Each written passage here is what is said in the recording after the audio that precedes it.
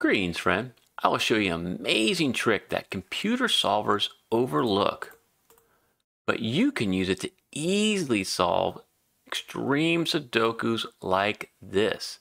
Click below if you want to give this puzzle a go, and with that, it's solving time. So you want to first see how far you can get before getting stuck. So let's start with the ones and work our way up. Only one here, we cannot make any marks or solves, so you can move on to the twos. Same thing. No marks or solves with the twos. There are no given threes, so we have to move on to the fours. You can see quickly with these two fours, and this four is only one place for a four in block one, so we can solve that. And then with this four cutting across row 9, this four coming down column 6, there's only two places for a four in block 8. So I'll mark that with Snyder notation, and these fours act as a pointing pair. Since they're in the same block, fours can't be anywhere else outside the block in that row. Otherwise, you squeeze out a 4 in block 8. And so what that means now is with these fours right here, pointing pair of fours in this 4, there's only one place you can put a 4 in block 7. And then with these fours and the 4 in row 4, Snyder fours in block 6. I want to thank Pretzel for this amazing puzzle. This is another one of the new setters that I've never featured in Smart Hobbies before. And I've been doing one each Friday this month. My computer solver rated this puzzle extreme. It used several forcing chains, brute force steps, advanced strategies, alternate inference chains just to solve it. But I'm going to show you a secret trick that bypasses all of that and will make this extreme Sudoku much easier. Let's continue on with the 5s. Okay, with these two 5s and this 5, you can solve for a 5 in block 9. And then with these two 5s and this 5s, solve for a 5 in block 7. And then with these 5s and this 5, you have Snyder 5s in block 2, and with these 5s, Snyder 5s in block 5. Moving on to the 6s. Now, if you double click in SudokuPad, it'll highlight where all the digits are. Only place for 6 in block 4 is right there. And then with these 6s, Snyder 6s in block 2, and in block 9 with these two 6s and this 6, you can mark right there, a little bit of restriction. Move on to the 7s, and you can see we can make a few solves as we're going here. With these 7s and this 7, solve for 7 in block 6, and with these two 7s, we have Snyder 7 now in block 7. Move on to the 8. So you might think this is kind of an easy puzzle because we've been making progress throughout. Snyder 8's right there, Snyder 8's right there. With these 8's, right here, and this 8, you can solve for an 8 in block 7. And now with those two 8's and these two 8's, solve for the 8 right there, displacing the Snyder 6. Okay, and then with the 9's, all three of these 9's look in block 1, so you can solve this cell for a 9. Put Snyder 9's in block 7. And then we got no other marks for the 9. So bonus tip, you want to go back through. We made a few solves. Can we make any more marks or solves based on that? Well, with the 1 now, you can actually put Snyder 1's here in block 9. There's going two possibilities there. And then because we solved that 6, you can put Snyder 6's here in block 8. And that is it. You need very advanced strategies to move on, unless you know the trick I'm about to show you. And before I show you that trick, I want to hear from you. What did you do at this point in the puzzle? Please, please, please drop it in the comments. Did you try a single candidate strategy, some buy value sells? Hopefully you didn't give up. What did you do? Share with me and the other viewers. I want to grow the best Sudoku community on YouTube. It starts with your feedback.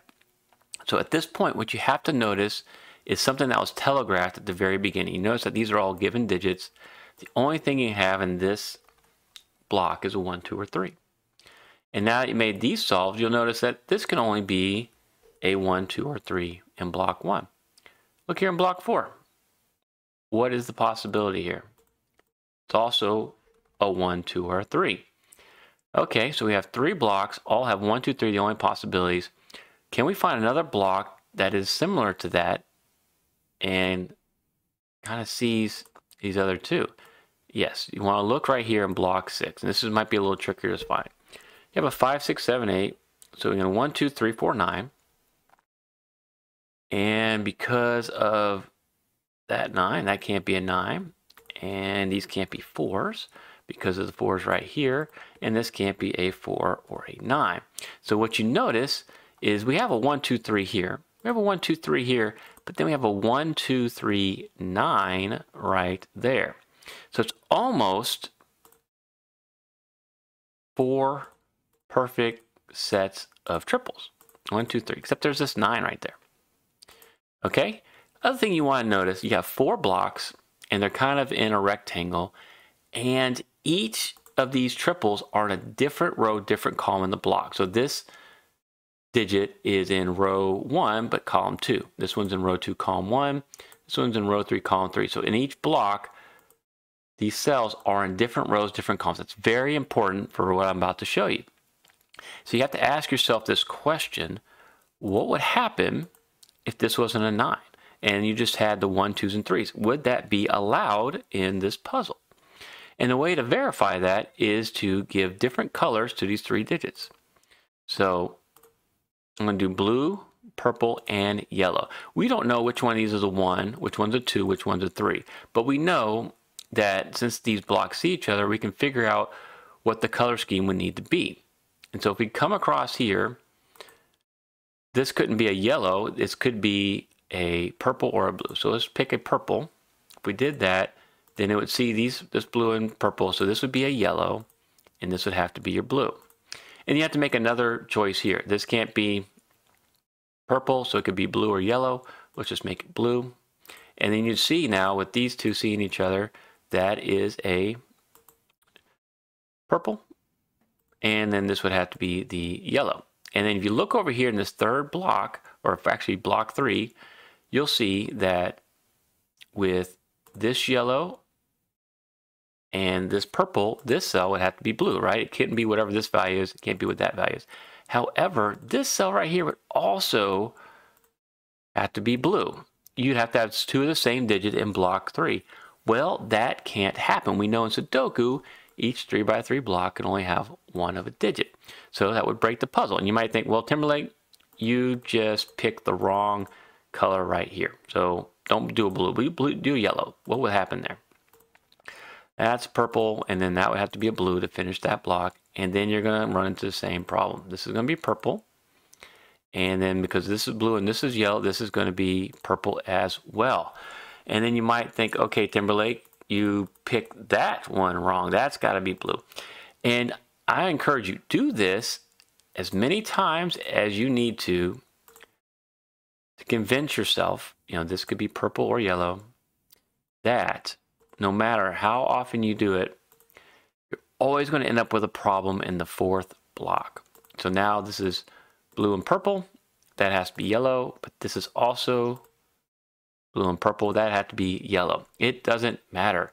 And so when you have these triples, 3 different, they're each in a different row, different column, and the 4 blocks in this pattern, what you'll notice is that the puzzle will not solve. It will not solve with just 3 digits.